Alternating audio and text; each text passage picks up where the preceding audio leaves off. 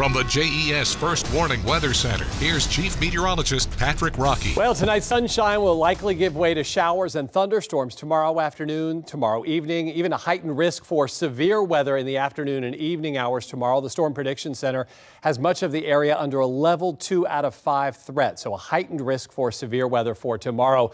We do expect more showers and more storms as we head into the weekend, and we've got some spring temperatures on the way with highs in 60s and 70s.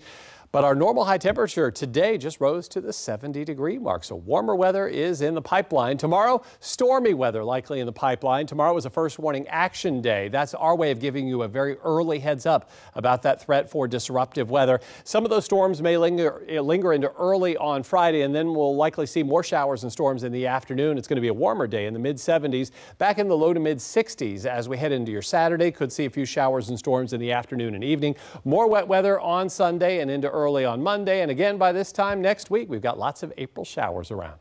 That's a look at our first warning 7-day forecast. Our next updates come on air at 7, 10, and 11. We hope to see you then.